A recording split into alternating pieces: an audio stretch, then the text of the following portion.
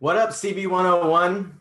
How's it going, guys? I'm excited to chat with y'all today and talk about our real estate case study that we have been just working on in the background for the last little bit. So if you guys want more training on how to do lead generation for local businesses through chatbots and even through Facebook ads, give me a thumbs up and let me know if that's something that you're interested in. If you guys are catching this on the replay, I'd love to know who's there, where you're tuning in from, and I'm so excited that you're part of the CB 101 community.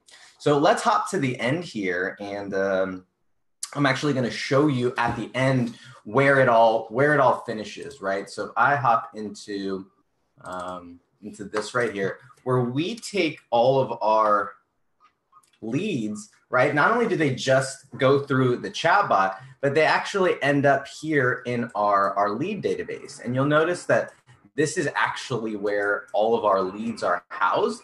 And so we were able to get, I don't want to show all their info here. We were able to get all of those customers, all those subscribers, not only into our chatbot, but also they gave us their phone number. And then we made it really easy for the client to be able to access this info right here in this Google Sheet. So I want to show you how we got from this ad here, right, which I'll show you, all the way to actually having people give us their phone number. And then what we do is we actually send our clients a text message with the leads information as well. So I kind of want to show you all of that. So let's see here. I'm going to hop in and see if there's anybody who's watching. See if there's anybody who's tuning in. I want to see, can you guys see my screen? I think you guys can see my screen. Hilton, what's up? So you were part of the inspiration for this training. But let's take a look at some stats here, okay? So I have it set to message effectiveness, which is a custom set of data that I've selected. So if you go in here and you go into your custom columns, it will actually allow you to customize your columns. And then I pick out some the ones that are most important for messages conversation. So let's take a look at it here. Look at the stats. We've reached 16,000 people. So that's pretty exciting for a local business owner, knowing that they were getting in front of over 16,000 people. That's pretty cool. It was, they reached them 25,000 times. So almost 2 times, right? So if you think about that, what a lot of people don't quantify to their business owners or to their clients is how valuable those impressions are, right? Especially when someone is brand new to the marketing space, to the advertising space, in the sense that they've never done social media marketing before. Well, these impressions, they go a long way. This is like a commercial in your customer's cell phone. So it's really, really important just to remind your clients of the value of showing up, that many times to that many people. But what do we really care about? We actually care about, conversations, right? New messaging conversations. And you'll notice that from this, we generated 331. I don't know if you guys can see that, but we generated 331 total new messaging conversations, right? And that's how many people actually responded to the ad. Now you'll notice that. So what that was is that's about 80 cents per subscriber, right? That's 80 cents per subscriber. Now, what does that mean? Well, those subscribers are in the chatbot. Those subscribers, a lot of people go, well, the chatbot is, it's not a real lead. And it's like, that's only if you're not a very good marketer or if you're not a good chatbot designer, right? Because that means that those people, these 330 people, we can now follow up with them. We can now send them communications. We can now, nurture those people into motivated prospects, right? So what you'll notice is that right here, we got down to about 80 cents per subscriber. Now, that's not the final number that we want, right? That's not the final number that we care about, but that is a really, really good, that's a good number. Given that guys, look at how unsexy this stuff is, right? And so what I mean by that is this is for not a real estate, but a mortgage professional, right? A loan professional. And so it's not a very sexy kind of, thing, but if you can now offer someone 80 cent leads, right? Or when it comes down to it, let's see, we got 79 and how much did we spend total, right? How much did we spend? We spent $263.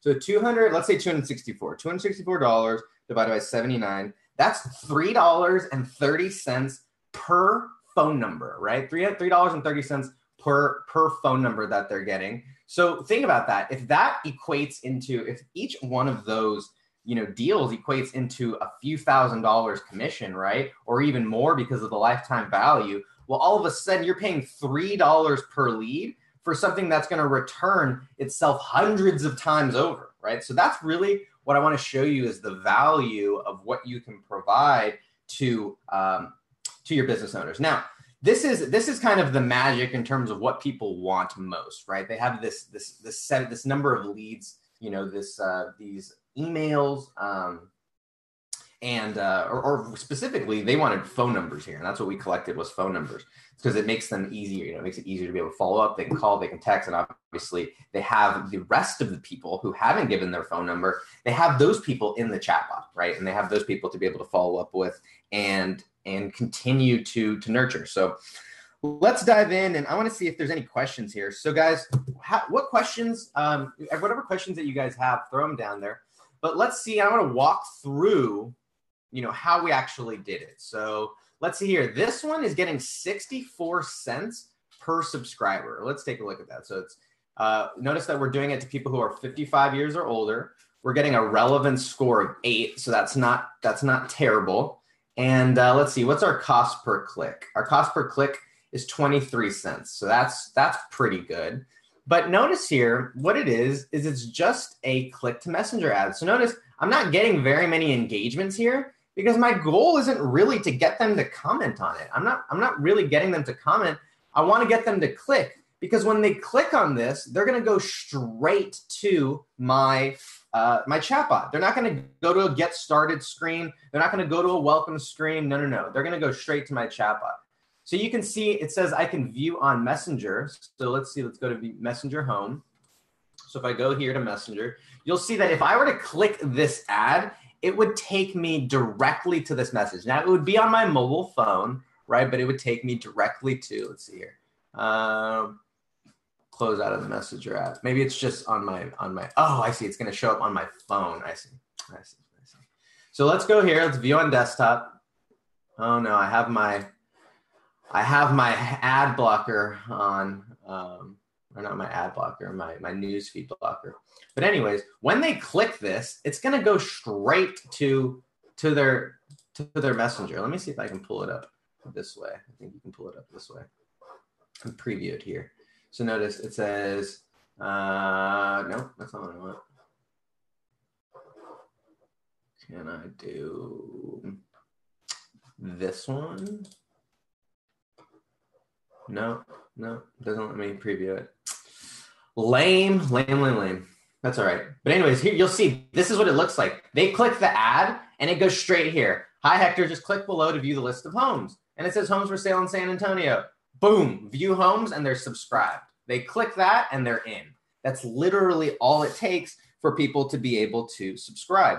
And that's why the cost per subscriber is so low. Now, obviously, this is here in the US and stuff like that. And so we're not following GDPR laws or anything like that for the subscribers. So we don't necessarily have to be like, as transparent right off of the bat about the fact that we're going to follow up with them. But what we do is we hop into our bot. And once they click that, what we do is we actually follow up with them a few minutes later so that we can ask them for some information. So what happens is that when they come in, you'll notice a couple of things. So if I go in here and I go, let's see this one that, pool homes. When they come in, this is actually the block that they come into. So they come in off of this and it's set up via the AI. I've covered in some other videos specifically how to set it up. But you'll notice that when they come in, we subscribe them to a sequence. We actually notify the client that a subscriber has come in. And so our client gets like maybe 6 or 7, probably about 5 to 10 emails per day from us, letting him know people are coming into the chatbot, right? So he's getting an email every time he gets a new subscriber. And he's also getting an email every time someone gives their information for them to be able to follow up with them. So we also do that as soon as they come in, right? They come in and it's like, boom, they're subscribed. Boom, we let the customer know. And then the first thing that we actually ask them for is we ask them for their phone number. That's how we get so many phone numbers so quickly, because we want to be able to capture their information when they are most kind of excited, right, if you will. So we ask them right off the bat, where would you like to forward the list to? And what happens is if they send it, if they give us their phone number, we say, okay, great, look out for a message from us soon. And then here's the lead magnet that you requested. So all we do is we just kind of gate the lead magnet right behind the phone number, right? So if they want the lead magnet, yes, they had to subscribe to the bot, but they also had to give their phone number. Now, here's the thing though. A lot of times people don't actually give their phone number right off of the bat. They see that and they're like, I don't want to give our phone number. So what we do is if they don't give us their phone number, what we do is we actually follow up with them 3 minutes later. You'll notice here 3 minutes later, if they haven't given us their phone number, then what we'll do is we'll actually go through and we will, We'll go through and we'll send them a follow-up with the lead magnet, right? So it sends them to add the copy, that pull homes copy. So it sends it right here. So it says, just click on the button below. It doesn't even make sense. On the button below to browse the homes on your phone. There you go. So we send this regardless if they give us their phone number, and it'll actually track it. So basically it says, right, in the follow-up, it says, if they haven't given us their phone number, right? If their phone number is not set, then send them this. But if they've already given us their phone number, then they don't have to do anything. Now, the next day, we actually follow up with them again, and we ask them some questions. And once again, we're getting their phone number. And then if they give us their phone number, we send it off to the client, and we take them out of the follow-up sequence.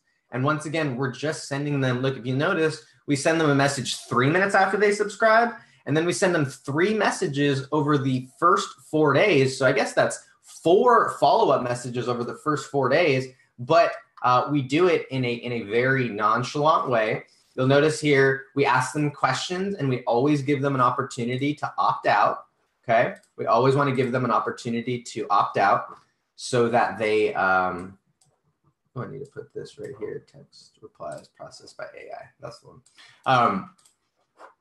So all of this to say that this is how we actually, once they're in the bot, that we actually get some of these phone numbers after if they didn't give it to us initially. So this is the part, and then there's some Zapier connections which I could go through if anybody's curious here. But let me hop in and see if there's any questions. Ryan, Jodine says, do I have any case studies on horse trailer sales? Definitely not. Sorry. That's not an industry I've had any experience in. So I want to encourage you guys to throw down your questions because questions get answered and questions also get noticed. And a lot of people who ask questions end up getting a lot of free stuff later on because we as like quote unquote influencers or whatever, right? And I hate that word. It's just kind of a gross word. But we as like, trainers or teachers or whatever it is that I am, we notice the people who engage on these things, and that engagement is it goes so far, right? I mean, just in the way that it helps to create relationships. Like it's weird to think how much how close I feel with some of the people who hung out on my lives. I just realized that I brought on someone onto our team, right? We just hired a content creator and a content manager for Millennial Skills and HD marketing, and they were actually someone who like followed me and was on my live videos and commented and engaged on live videos, and then we ended up connecting and I realized how talented they were, and I actually reached out to them for the job and offered it to them. So so with that being said, I think that it's so important to realize the value of doing that. Object says that looks good. He needs to jump onto the chat field training. Yes, guys, if you guys have not started Andrew Demeter's free chat fuel course, okay, I posted it in the CB 101 group, so go and check that out. because that is super valuable, definitely super valuable, and it's free, which makes it even more. So that's huge. Beth, do we have info on a med spa? We have a little bit. I've ran some good ads on med spas. However, what was the challenge for med spas was that we didn't have any cooperation with the business on their end in terms of implementing the systems. So we got them a ton of leads, but unfortunately they didn't call any of them. They didn't follow up with any of them. And so none of those leads, turned into real business. The stats and the leads were, I mean, we were crushing the ad campaign. People were excited, but the business just was not following up with these people. So that's a challenge there, Beth. But I will let you know. I'll keep working on it. Hilton says, if you already gave them the list 3 minutes later, what are you offering for their number on the second time around? So what we're offering them is, I mean, this is a real estate space or a mortgage or a loan in the loan space. And so what we're offering them is the assistance to get to get started, right? We ask them, for their phone numbers, so basically that we can follow up and get the process started. And unfortunately, real estate and kind of loans are a little slower in their sales process, in the sense that a lot of the systems that are built for those industries require an individual to kind of hop on a phone and walk someone through the process, if you will. I mean, and maybe it's the nature of the industry, and it gives itself to, and the real estate and the loan space naturally require a little bit more, not only relationship building, but also kind of hand holding and stuff like that. But with that being said, I think that for the follow-ups, right? Like whenever it comes to follow-ups, I think that it's really, really important to not just say like, hey, buy, do you want to buy? Do you want to buy? Do you want to buy? Like that's really annoying. That turns people off, and they're not going to open future messages. So it's always about trying to take like a different angle. And so like the first day we ask them, do they know what their price point is? And if they do, then we go, okay, cool. Let me, do some research for you. And I'll follow up with you on that particular info that you just gave me. I'm gonna go do some research on what's available or what I can do. And let me follow up with you to get you the results, basically. So that's kind of the offer. However, if it's not like what we've done in other industries, that is a little bit less dry, if you will, is we have used like testimonials, we've used case studies, we've used trainings, different things like that, which make it kind of show a different angle and a different side of that particular offer, if you will. So that's what I'd say about that. All right, guys, I've got a call in a little bit, so I appreciate all of the likes and the loves and the shares, guys. This group is something that has become quite just an incredible group of people. I mean, I think right today we'll probably hit the 4,000 member mark, and we've done that in 2 months.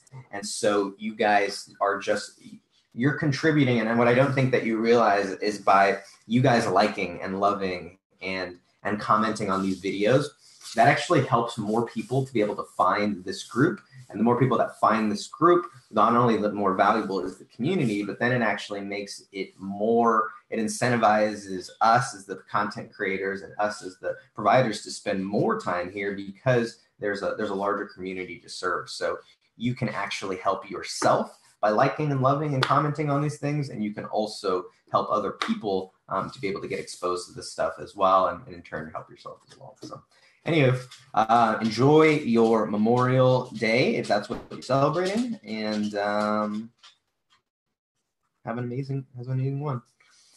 Drop down any questions if you guys have any, and I'll come and answer those on the replay later.